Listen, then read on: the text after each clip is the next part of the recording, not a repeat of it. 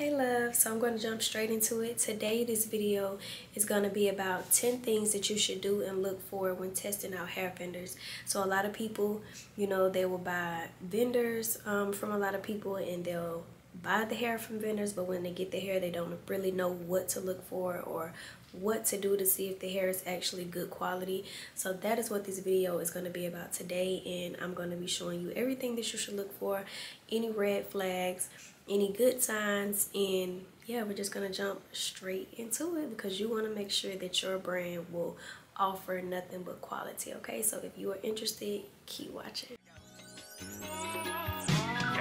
What's poppin'? Brand new whip, just hopped in. I got options. I can pass that like stocking. Just Josh. So the first thing that you should do, it is the easiest thing to do. It takes no time to do, but most people do it as soon as they take the hair out of the pack, and that is smell the hair. Okay, so you want to make sure you smell the hair. If the hair has a smell to it, 9 times out of 10 the hair has been chemically processed. Okay, so if the hair has a smell to it, you definitely don't want to sell your client's hair that has a smell to it. Okay, nobody wants to walk around with smelly hair.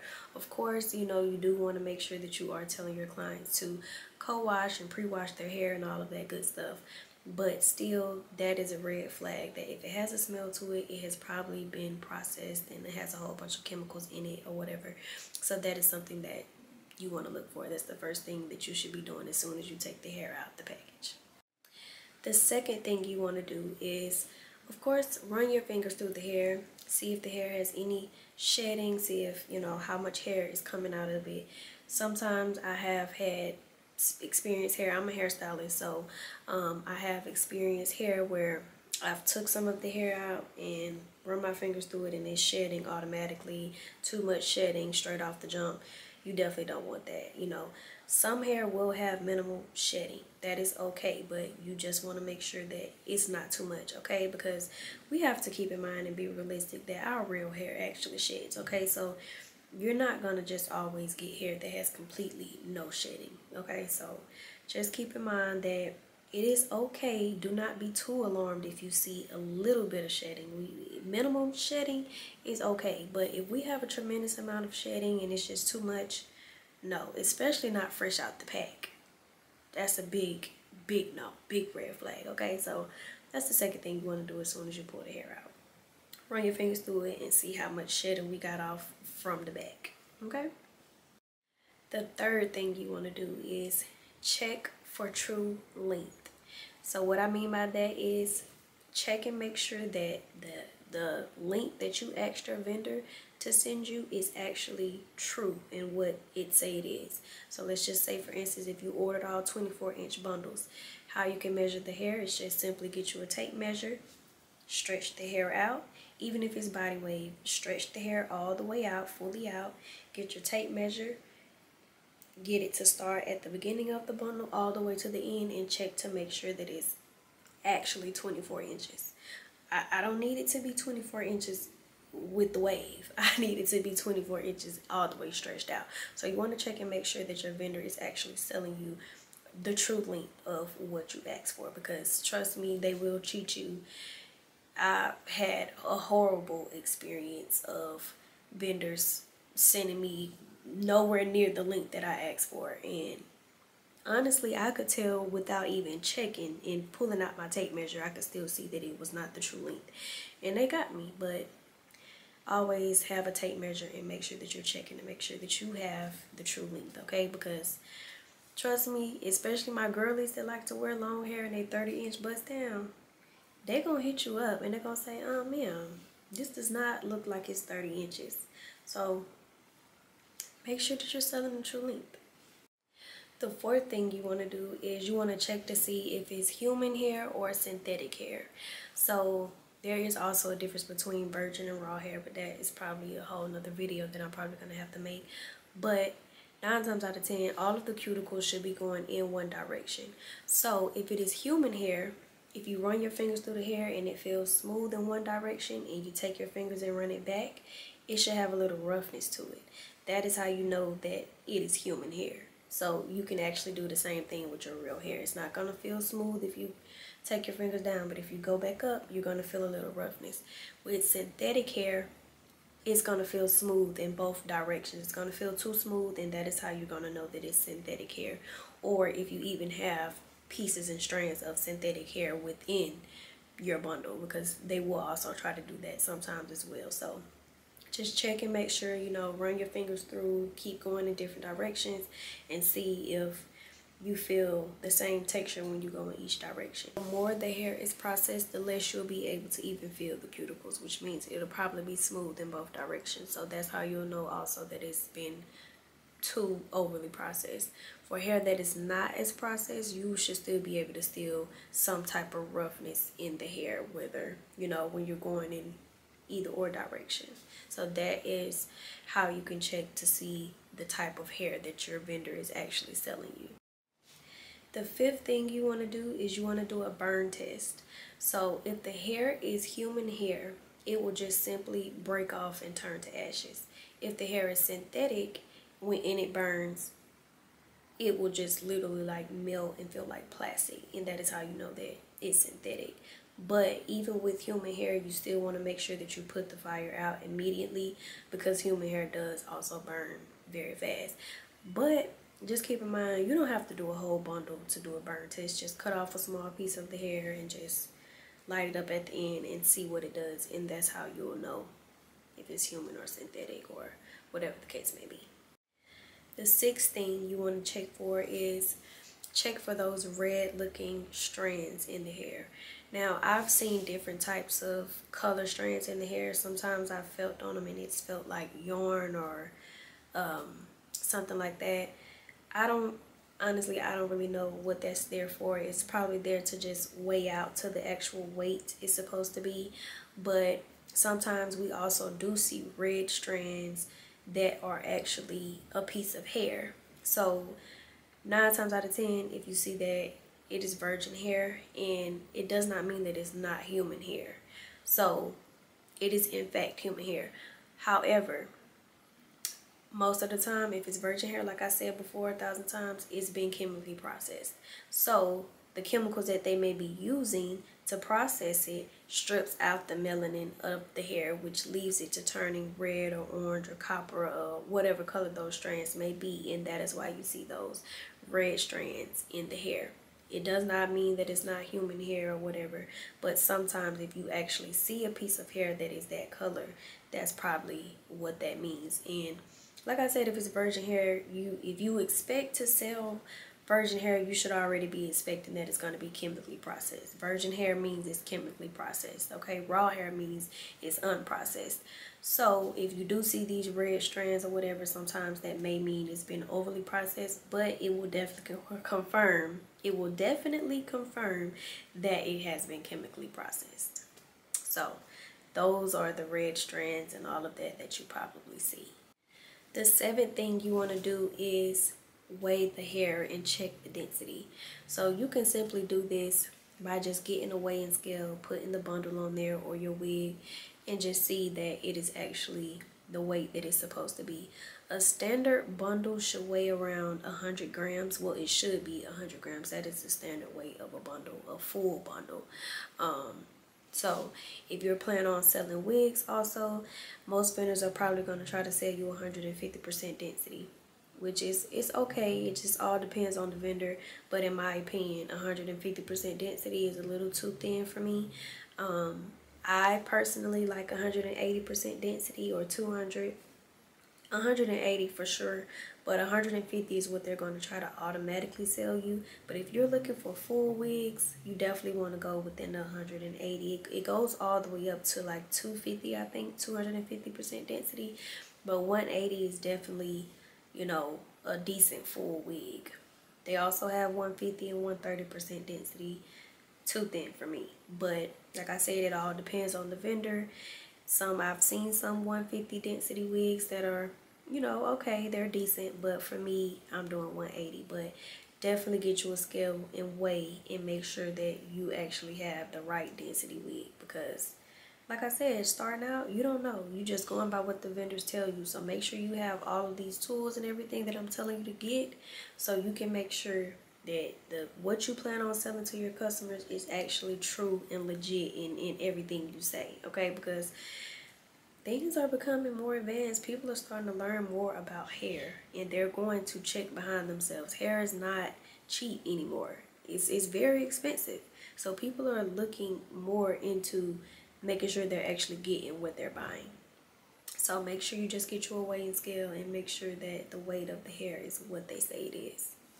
So the 8th thing you want to do is you want to test the hair out by washing it. So the type of shampoo you want to get is neutralizing shampoo.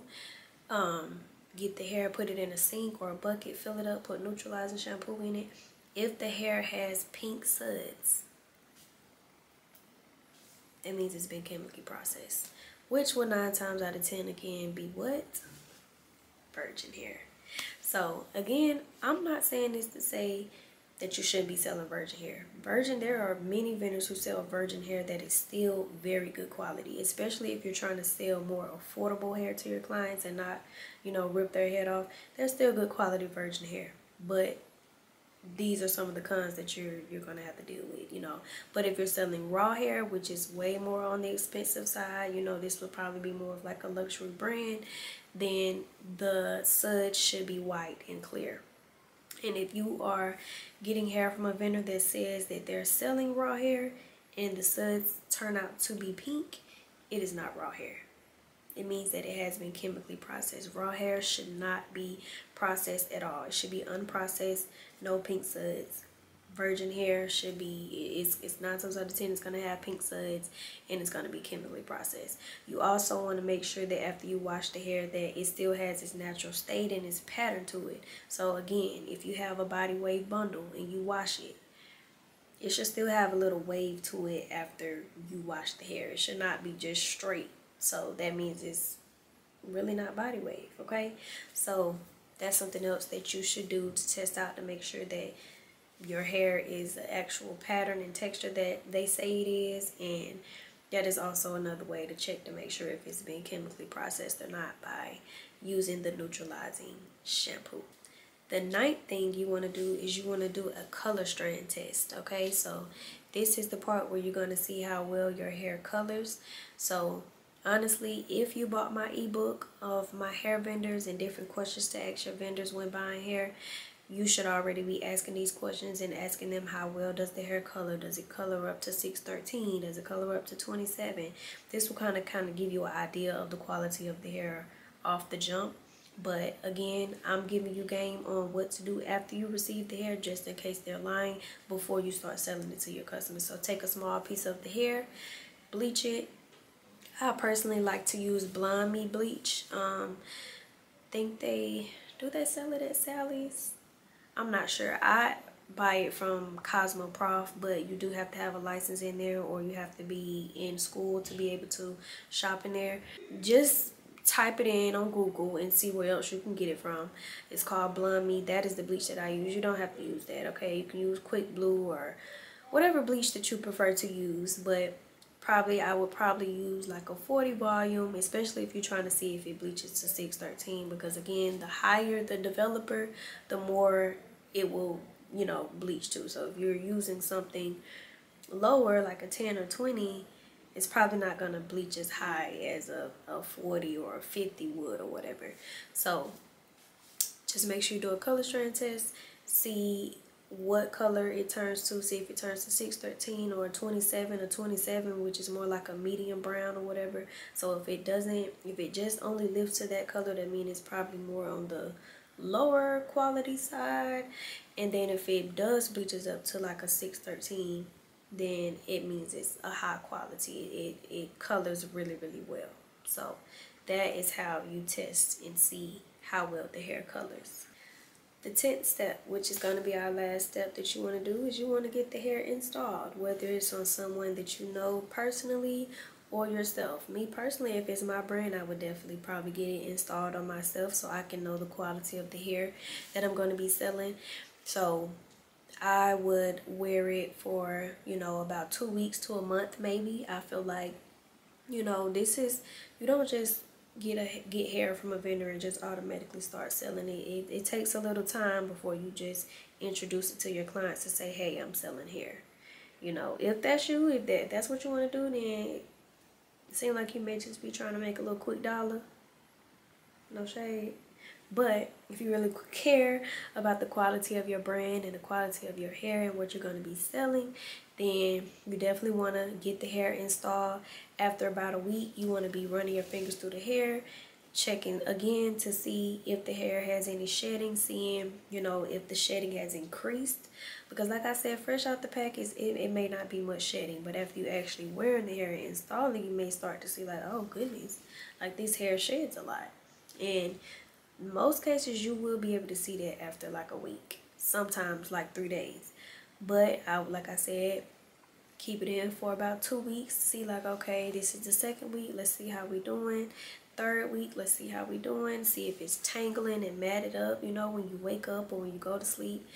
Just see how well the hair holds up its quality. And, you know, that way, like I said, before you actually sell it to your clients, you will already know what to expect. You're going to know the quality of your hair. You're going to know how well it does. And me personally, if you plan on selling different textures and different patterns, you may be wanting to get all of those patterns installed and wearing it. Now, if this happens to be the case and you do want to sell more than one pattern, and you know, you don't want to wait all of these weeks and all of these months to keep putting your business behind, then that is when you may want to bring in your friend or your mom or your cousin or sister or whatever. Get the curly hair installed on them. Get the straight hair installed on them. I'm going to do the body wave. Like, however you want to do it. We're going to all wear this hair at the same time, and we're going to see how it does. First of all, you shouldn't be selling like 5, 6, 7 different patterns, because I've tried that, and trust me, no.